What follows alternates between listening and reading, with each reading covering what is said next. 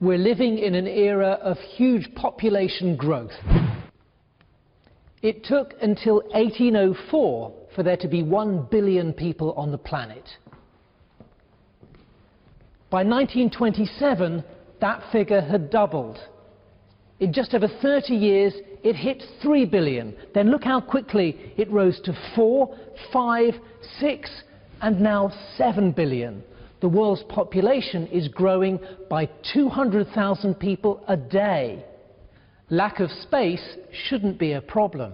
If everyone lived in one megacity, the density of Paris, then in theory, the entire population of the planet could fit into France with room to spare.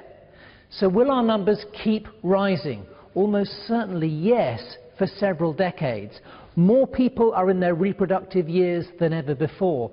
More children survive thanks to better healthcare and sanitation. And people are living longer. The UN's best estimate is there will be 8 billion people by 2025, 9 billion by 2050, and 10 billion by the end of the century. A higher UN prediction has the population at nearly 16 billion by 2100. Much of the increase will be driven by poor countries in sub-Saharan Africa, many already with inadequate food and water. In the next 40 years, Ethiopia could see its population rise from around 80 million to 145 million. Contrast that with Germany, a similar population to Ethiopia now, but this could fall to 75 million by 2050. Indeed, there is a scenario that sees the world's population falling. The UN's lower estimate for 2100 is just over 6 billion people, 1 billion fewer than there are now. Why? Well, global fertility is already falling. In 1950, women on average had 5 children each.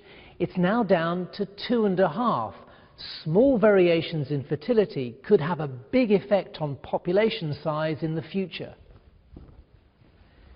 In much of the world, including Brazil, Europe, Russia, Japan, even China, fertility has fallen so much that populations are reliably predicted to fall later this century. But whatever the long-term projections, for the coming decades, we can expect more and more people on the planet, way beyond the 7 billion milestone we're now passing.